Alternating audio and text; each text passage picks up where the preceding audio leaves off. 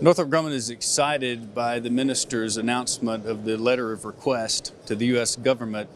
As you know, Northrop Grumman's IBCS product, Integrated Air and Missile Defense Battle Command System, is the C2 system of choice for both the Wisła medium-range air defense solution as well as the Narwi short-range air defense solution.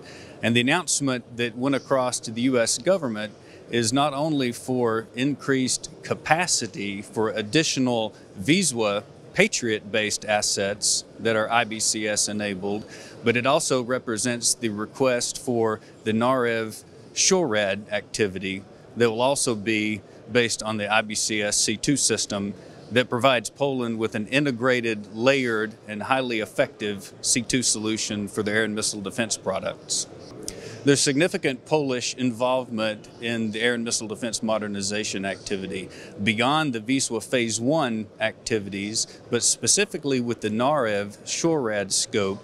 IBCS will be delivered as a payload that will be incorporated into Polish designed, manufactured, and delivered operation centers as well as mobile communication centers. And Polish industry will also be responsible for the development and adaptation of existing Polish sensors and effectors into the IBCS architecture. So there's definitely technical involvement and a significant partnership between Northrop Grumman's IBCS product and Polish industry. IBCS, as a modern network-enabled command and control system, affords the air and missile defense community the ability to integrate existing assets as well as future assets to respond to evolving threats. From an architecture standpoint, IBCS supports both joint activities as well as multi-domain engagements across the threat space.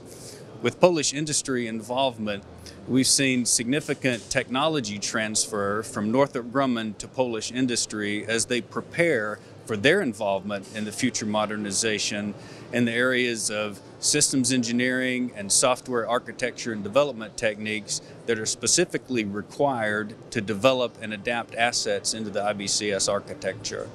While IBCS as a product is purchased government to government through a foreign military sales agreement, there's also direct commercial sales opportunities where Northrop Grumman is working directly with Polish industry to ensure that their capability and knowledge base with respect to IBCS integration is where it needs to be so that they can execute their part of the Narwi scope.